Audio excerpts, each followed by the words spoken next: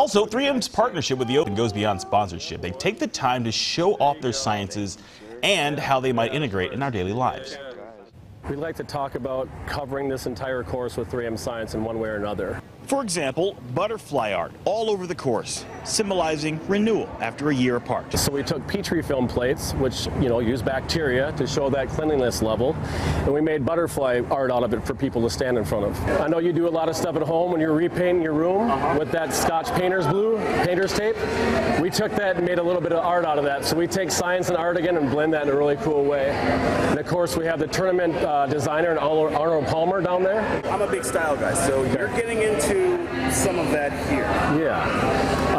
Well, first, it's a first for us on the PGA Tour to have a caddy bib with science on it, and this is 3M science in Scotch Light Reflective. So this helps keep people in low light situations safe. It's there when you need it, so it can be disguised at certain points, but when the light hits it right, when you're out working out, pop, there's that reflective technology. It doesn't have to be practical, but it's always engaging. Well, when anybody puts on VR, they feel like a kid. The experience they're having within the VR is all around road safety, creating a better world through 3M science on the roads. It's amazing how quickly kids pick it up.